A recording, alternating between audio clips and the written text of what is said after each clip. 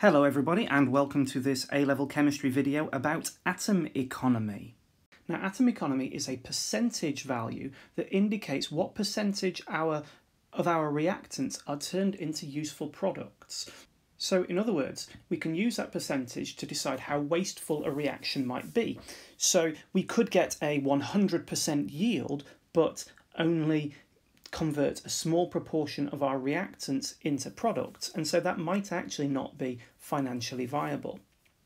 Now, the atom economy percentage is really useful because it lets us know how many raw materials we're going to need and how effective we're being with the raw materials. And so if we make a small amount of waste, that's obviously really good for the environment, and we will have a limited number of byproducts that maybe don't have any particular uses.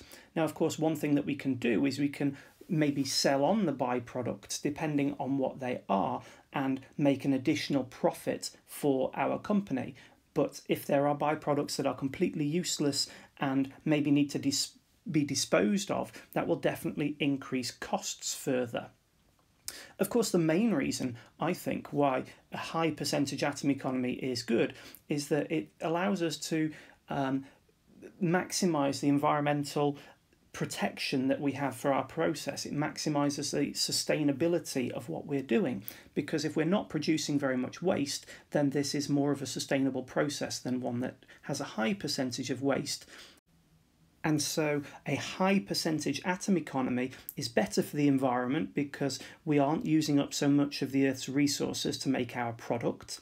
And it also means that we're making fewer waste products that need to be disposed of and hopefully minimising the harmful chemicals as part of the waste. And also it's better for society because if chemical companies can make their products, maybe medicines or other detergents and things like that, in a more cheap, less wasteful way, then we will benefit from this as well because the lower prices can be passed on and made available to the public.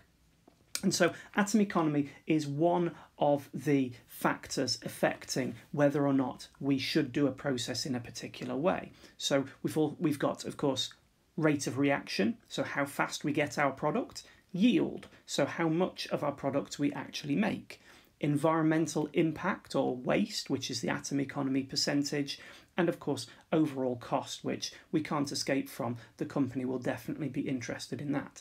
And so all of this feeds into the considerations of the company, cost and environmental impact, and how much product they actually can make and sell. Let's move on now to take a look at how we calculate percentage atom economy. Now this first equation we've got here encapsulates the ideas from the previous slide really nicely. So first of all, there is only one product, and since there is only one product, this is 100% atom economy. However, you will recognise the reversible reaction symbol, which tells us that the percentage yield is definitely not going to be 100%.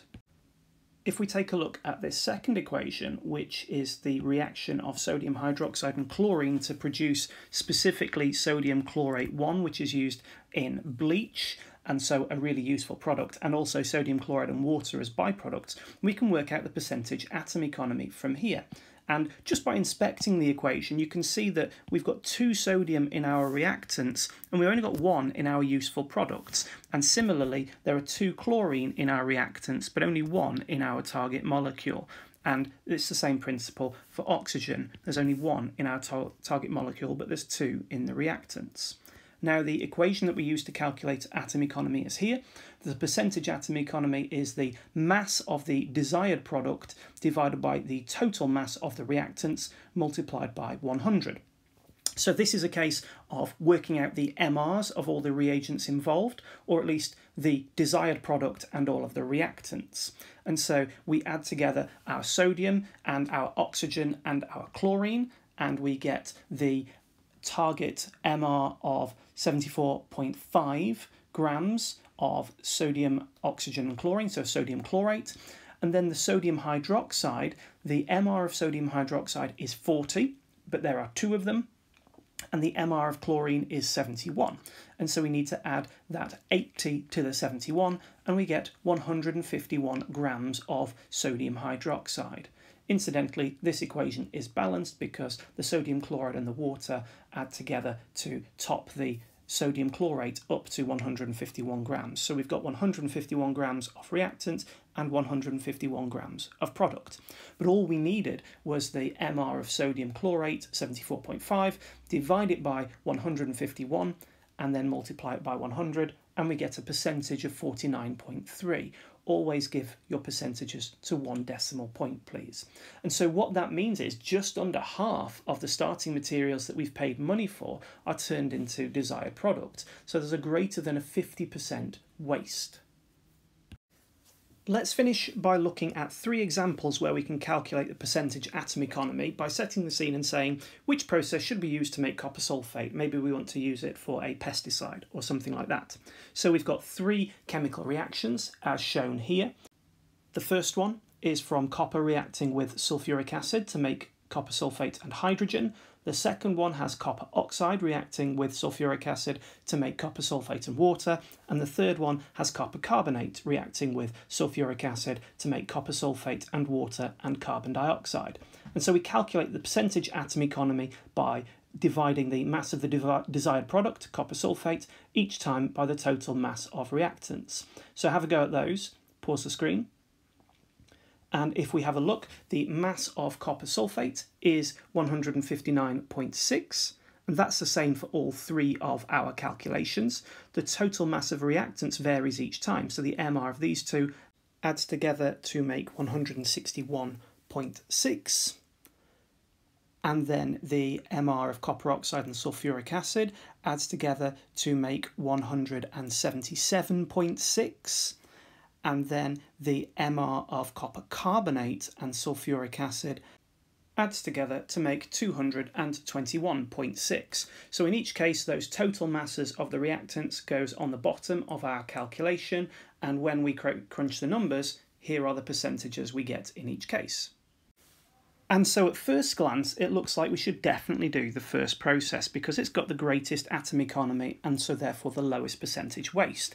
However, what you might remember from before GCSE maybe even, is that copper and sulfuric acid actually won't react together. Copper is less reactive than hydrogen, so you won't get a reaction taking place at all. So on paper it looks great, but in practice this reaction just won't happen. So we move on to the next 2. And the next one, well, 89.9%, still pretty high, not very much waste, but this reaction requires heating. It's really quite slow, so it's got a slow rate of reaction. So you might choose to move on to the third reaction because copper carbonate and sulfuric acid reacts instantaneously and it fizzes like crazy. So this is actually quite fast. So even though you've only got a 72% atom economy, you might choose to make the process quicker by using the faster reaction of copper carbonate. However, we've got one last concern, which is the environmental impact. This produces carbon dioxide, which contributes to climate change. And so it's a bit of a tough one, which one we'd use, and we'd need to know precisely the cost of providing that heat energy to make the second reaction faster, because producing energy to make reactions speed up also produces carbon dioxide, which again contributes to climate change. So it's a complicated issue, and there's no one factor involved. There's lots of different factors that we'd need to consider, all of them. The good news for you in terms of exam questions is that this will be really straightforward. They will give you an equation and they will ask you to calculate the percentage atom economy and maybe consider one additional factor, not lots like I've been mentioning here. Okay, that's the final thing we were going to cover in this video, so that's all done. We've covered a lot today. Well done. There was some tough stuff. I hope it was useful, and I'll see you again really soon. Bye-bye.